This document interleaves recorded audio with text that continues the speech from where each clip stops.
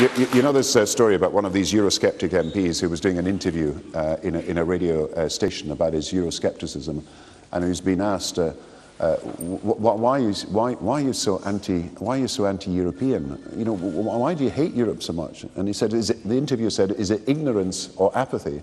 And the guy replied, I don't know and I don't care. I thought there was a very interesting thing from there was a guy from UKIP, I think it was a UKIP conference, and they had it here, and they had some people from French who were anti-European came over, and there's an English guy who refused to listen to the French guy who was anti-European. He was anti-European. He didn't want to listen because he hated the French.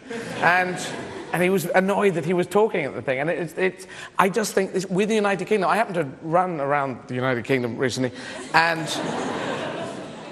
England, Scotland, Wales, and Northern Ireland, and we used to kill each other, and now we don't. It's what humans do. We do this coming together thing. Is it easy? It isn't easy. If you look at how the United Kingdom came together, it was quite difficult. It was difficult to make it happen. I mean, Wales was actually invaded by Edward I, and there was all these castles, and they've just sort of, their law is linked with ours, and it wasn't kind of a voting thing. But now it's better because well, it wasn't, but it's now, the United Kingdom, I think you'd all agree, it's better than the old murder thing we used to do. So in the United Kingdom, we've already proved this, and the idea of European Union, if you want a fair 6.5 billion people in the world, I think everyone in this room, everyone in the world would like everyone to have a fair chance. And if you don't, you're a Nazi. And if you want that, well, you know, who would not want everyone to have a fair chance? It's got to be the Nazis and the right-wingers. So if you want that, we've got to learn to work together in Europe in some shape or form. That's what we're doing. Alexander the Great to World War II, we did murder for 2,500 years, and now we're doing the talking thing. Incredibly boring, but it's better than the murder thing.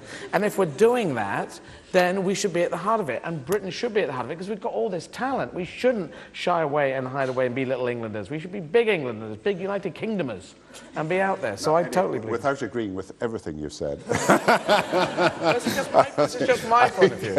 I think it makes a very important point about us being part of a bigger union, and the cooperation that can exist between us and other countries, and the exchanges that can happen. I was at Siemens, a company yesterday, which is a German company, which is based in Britain. It's got 17,000 employees in Britain. It's now leading in low-carbon technology in this country, but it's very much part of Britain as well as part of the European Union. And we need more companies that are working in all the different countries of the European Union, because that will lead to more jobs in the future. I'd like to see a digital infrastructure right across the whole of Europe, so everybody's linked up by super-fast broadband in every part of Europe, and that would make for far better communications, more businesses, more jobs as a result of that. And we need some of these European projects that will actually give us the chance to get more jobs in the future. So let's be part of Europe, and let's make it work, and let's make sure that Europe can work for us as well as us being part of Europe. Yeah.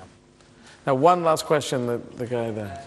To add to that, with saying that immigrants from Eastern Europe are doing the jobs that British people don't want to do, because it's far too easy to scrounge off the state in this country. What would you say about that view?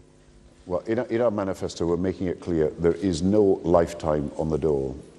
You know, when we made this offer to young people about you'll get a job or training after 6 months, we're very clear, if we're making this offer, you've got to accept it, because otherwise we're wasting public money and we're losing in benefits money. So if you don't accept it, you will lose some of your benefits.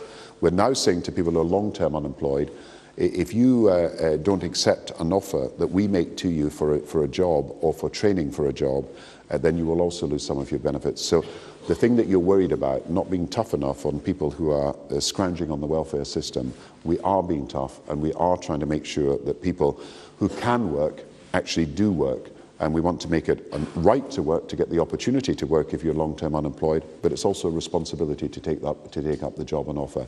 You see, we're in a Britain where there are going to be huge opportunities for jobs in the next few years. Don't be pessimistic about the future of Britain, because we're leading the world in a whole range of different industries and services.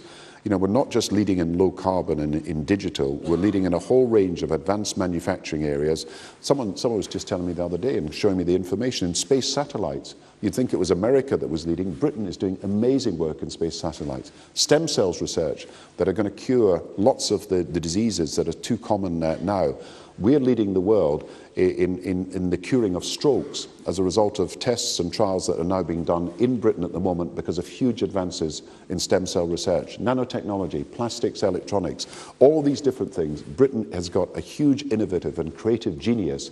And as you know, Jonathan Ive, British citizen, the person who's developed the iPod, Tim Berners-Lee, a British citizen who then went on to develop the internet. We're leading the second wave of the second generation of the internet called the semantic web. We've just set up a project with Mr. Berners-Lee and his other staff so that Britain leads. If you understand the internet as moving from managing files, if you go onto the internet, you get onto a whole series of files under Google or anybody else, but you don't get straight through to the data you want. Under the semantic web, you'd get straight through to the data that you want to do. So it's managing data, not managing files. And that's what the semantic web is about. It's a web of linked data. Britain is leading the way in this, and I believe that can make a huge difference to our ability to lead in all these new knowledge-based industries for the future. So great opportunities for jobs in the future if we back our scientific and creative genius, and that will mean jobs for people here as well as jobs for people in other parts of the country. Okay. Ladies and gentlemen, thank you very much. Gordon Brown, thank you for you.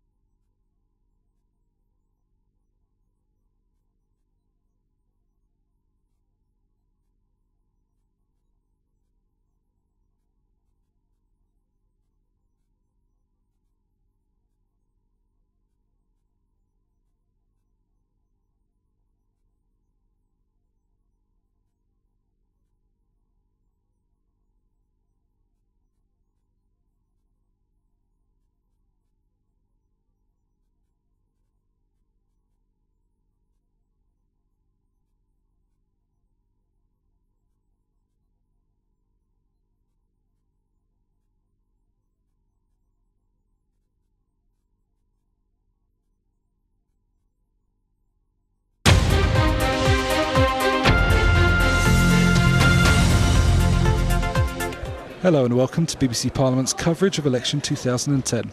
On Tuesday the 13th of April, Plaid Cymru leader Ewan Wyn-Jones launched the party's manifesto for the general election, promising to protect the vulnerable and frontline services as well as a phased withdrawal of troops from Afghanistan. A very good morning to you all. My name is Dorian Rees. I'm an ex-miner.